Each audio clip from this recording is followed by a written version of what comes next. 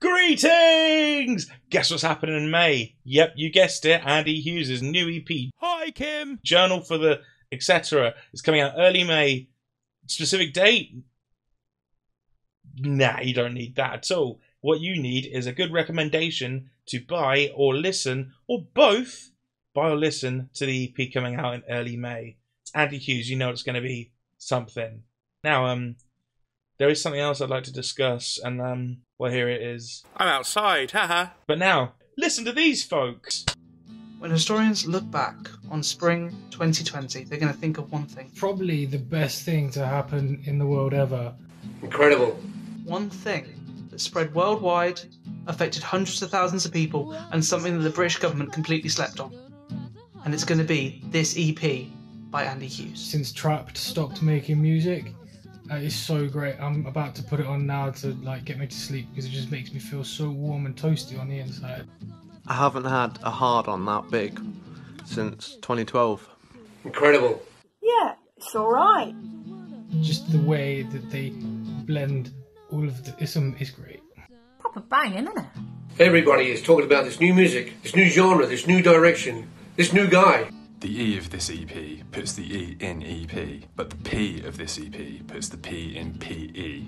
I did not truly understand the flavor that came from music. Well, when I say it's alright, Until I listened to the Andy Hughes. it's pretty good. It tastes like biscuit and caramel. Yeah, it's definitely one of the better hip-hop EPs of the year, and it's really doing quite a lot for the African-American community right now. You haven't heard 17-minute guitar solos like this since Frank Zappa dropped acid.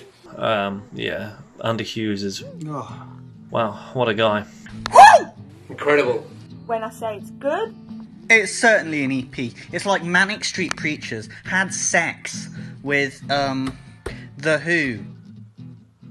What can I say about this fantastic masterpiece? You know, it's just, Oh my goodness. it's just, you know, it's yes, it's a angsty candle in the darkness of our meaningless existences. Pete Townsend, the big nose fella.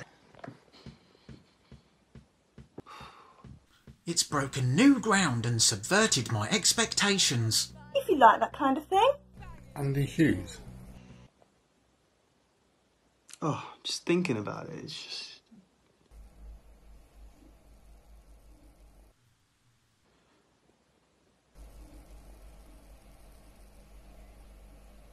Never heard of him. Esta indecisión me molesta. Hello, I enjoyed this music very much. It's just... It reminds me of some of Beethoven's pre-fame symphonies, with hints of Susie Quattro. There were lyrical and playful moments, full of buoyancy, built on a sturdy scaffolding of underlying fugue counterpoint. Melodies followed less predictable trajectories with an enchanting rhythmic flexibility. You better make it quick. It was a journey through my Mixolydian scale of emotions. It's... I mean, I'm a fan. It's just... Walnut Doctor guitar. Best guitar dop ever. What are the questions? I finally got round to listening to the EP and it gave me nightmares. It is. I think Stevie Wonder plays slappy bass on one of the tracks. Which gave a beguiling and potent sense of forward momentum. It's just... I've had to seek professional help after hearing it. What do I think of the EP? 2 thumbs up.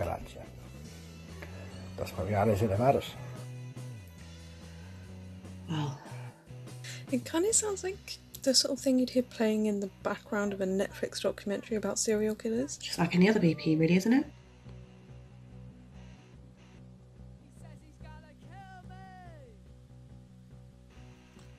But I think that works. I've heard Eases and Pieces, and I really think it's excellent. Is it going to have guitar? And I wouldn't say, the music's bad. It's just that it was like someone cramming, feces into my ear. I mean, what more is there to say? Stop messaging me, Waller.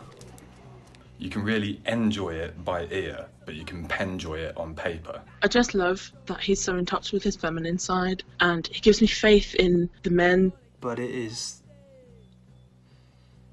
And I don't usually mind that sort of thing. I listen to clowncore for fuck's sake and enjoy it. He's not afraid to show emotion and be soft.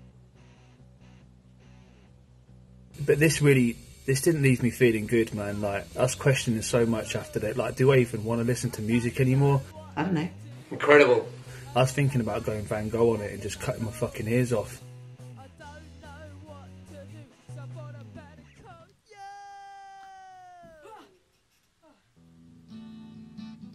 Oh, and that bit where it's just...